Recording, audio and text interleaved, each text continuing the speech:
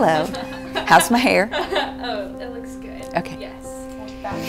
Not sticking up everywhere? No. Okay.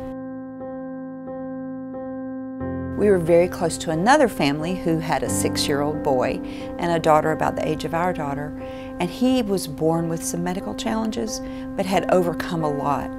When our boys were 6, he died of a heart attack, and it was obviously tragic for their family, but it was really traumatic for our family as well.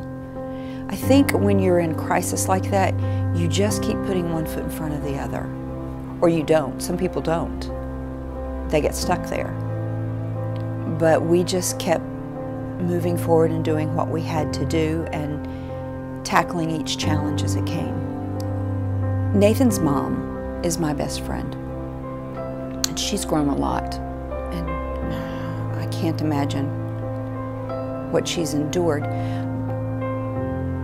But I really admire her faith, and she challenges me in my faith, just watching her deal with life and deal with loss. And Nathan's death for her is one of several.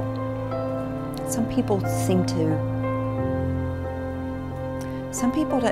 have more than we can imagine enduring, and she's one of those people. Years ago, she and I were talking about Nathan's death and how it's impacted her and her faith.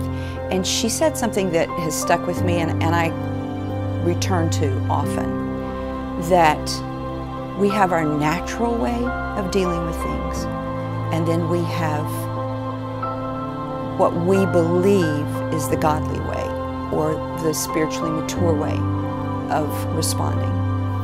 And she believes that over the years of growth, for her, there's less distance between the two, or it doesn't take her as long to get from here to here as it used to.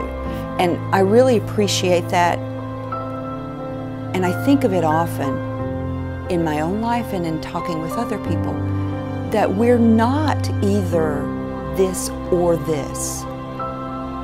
You know, Scripture says that David was an adulterer and a murderer, but he was a man after God's own heart. He wasn't an adulterer and murderer or a man after God's own heart. He was both.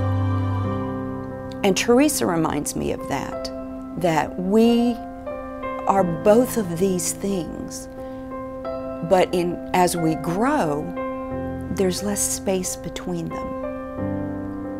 There is light at the end of the tunnel. It will get better.